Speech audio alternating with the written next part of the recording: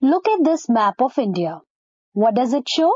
Men from different states wearing different types of dresses. In cities, men usually wear trousers and shirts. But in villages and remote areas, traditional dresses are still worn. Traditional costumes for men, as you can see, include dhoti kurta or kurta pajama. Dhoti is a long piece of cloth that is draped in different styles. In these pictures, you can see the draping styles of Gujarat, Maharashtra, South India, Punjab and Rajasthan.